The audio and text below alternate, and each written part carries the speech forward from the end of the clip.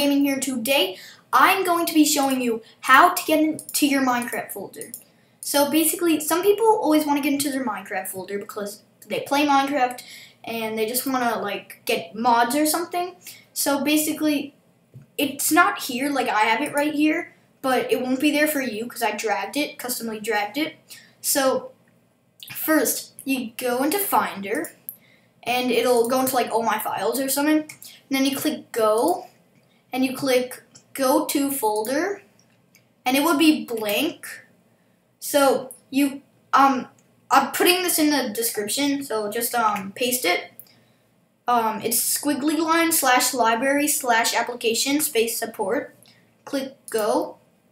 It brings you here. There are a lot of folders. It'll be different for you and for me, but you should find your Minecraft somewhere, and that is your folder.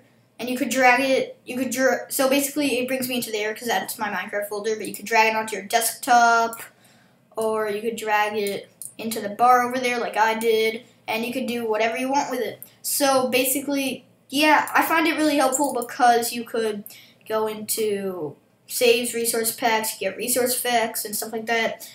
Server resource packs, those are the ones that servers gave you if you ever did that. These were all of them that I played on. Not a lot, but yeah.